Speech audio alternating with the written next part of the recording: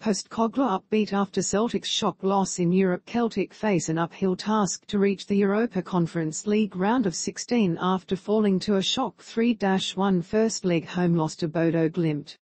The Norwegian champions will take a 2-goal advantage into the second leg after goals from Runar Espejord, Amahl, Pellegrino and Hugo Vetlesen stunned the Scottish Giants.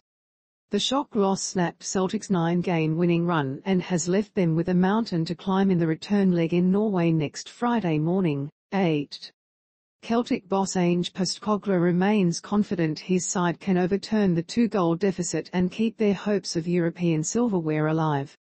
Obviously it's not the outcome we wanted, and from our perspective we weren't able to reach the levels that we were hoping to, Postecoglou told Celtic TV. For the most part we were okay. We controlled the game for the most part, but they got their goals and were pretty clinical in the way they counter-attacked against us.